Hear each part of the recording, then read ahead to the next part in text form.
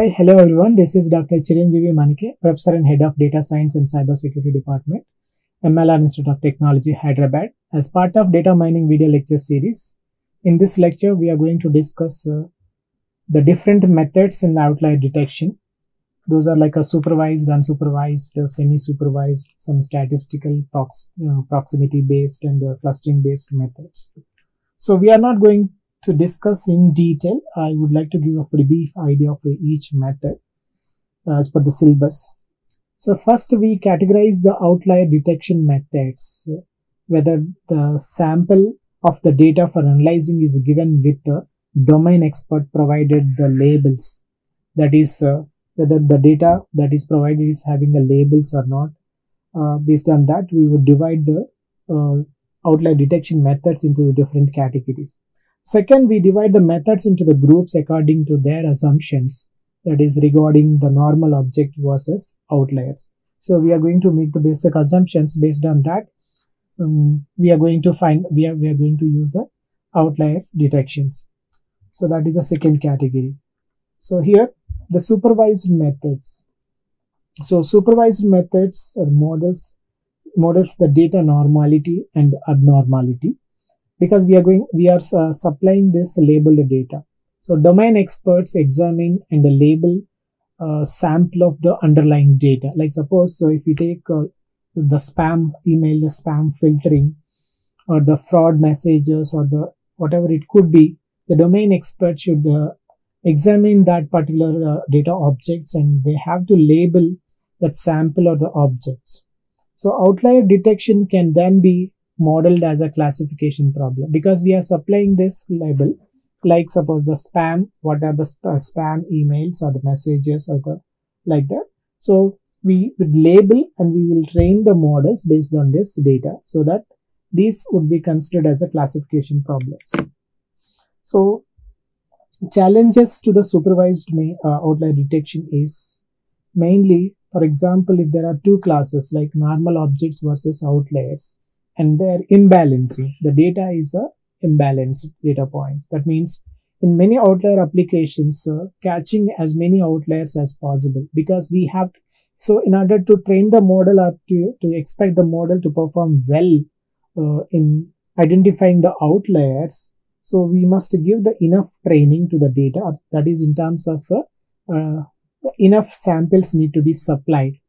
But in the case of normal, we will get the normal objects, most of the normal objects, but outlier objects, very few objects. That's why there will be a huge data imbalance or the class imbalance. So that means at many outlier detection application, catching as many outliers as possible, that is the sensitivity or the recall of outlier detection, is far more important than mislabeling the normal objects as outliers. So unsupervised outlier detection methods make an implicit assumption, that is normal objects are somewhat clustered, and sometimes we could also use some like a resampling to make the duplicate sample, so that the data set would be the balanced. In other words, an unsupervised outlier detection method expects the normal objects follow a pattern far more frequently than the outliers. So whatever this outliers follows the pattern. So based on that we will train the models. So when some labeled normal objects are available, so we can use them, that is together with unlabeled objects that are close by, to train the model for normal objects. So the mode of normal objects then can be used to detect outliers. Those objects not fitting the model of normal objects are classified as outliers. A small number of labeled outliers are unlikely to represent all the possible outliers. Therefore, building a model for outliers based only a few labeled outliers is unlikely to be effective, because there is not enough data to train the models on these outliers. So to improve the quality of the outlier detection, we can get help from the models for normal objects learned from the unsupervised methods. Next one is a statistical methods, like The effectiveness of a statistical methods highly depends on whether the assumptions made for the statistical model hold true for the given data or not. Next category is a proximity based methods. This proximity based methods mainly assumes that an object is an outlier if the nearest neighbor of the objects are far away in the feature space.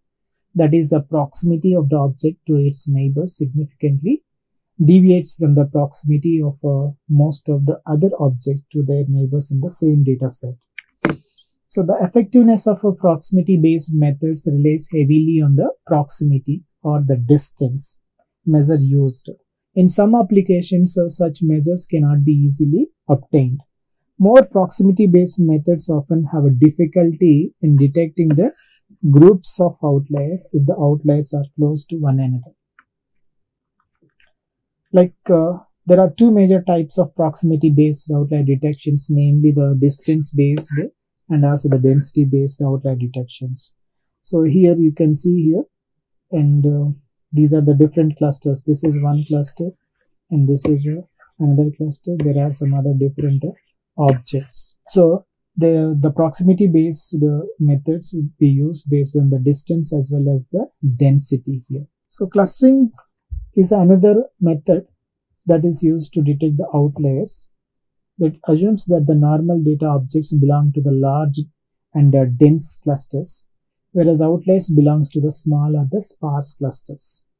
Like the previous, in this case, may not be clear, but if you go to the previous, here you can see here there are the dense cluster like the C1 and C2. There are the two major clusters here, and the other objects which are not belongs to any other cluster like object 1 and object 2, 3, 4.